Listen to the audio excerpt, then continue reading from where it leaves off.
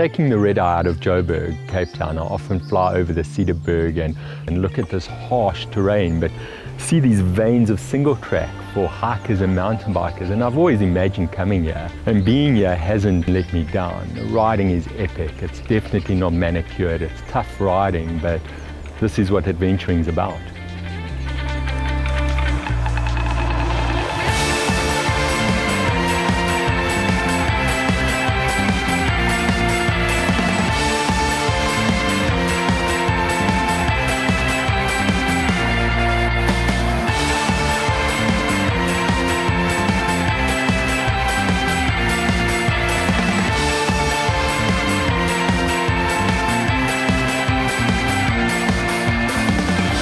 The sport we love is called mountain biking, but let's be honest, we don't always get into really big mountains. But coming and riding here in the Cederberg with scenery like this around us and massive mountains offers something really unique and special when you're riding along the trails here and you look up and you see these awesome big cliffs above you. It's really special being in proper big mountains on your bicycle.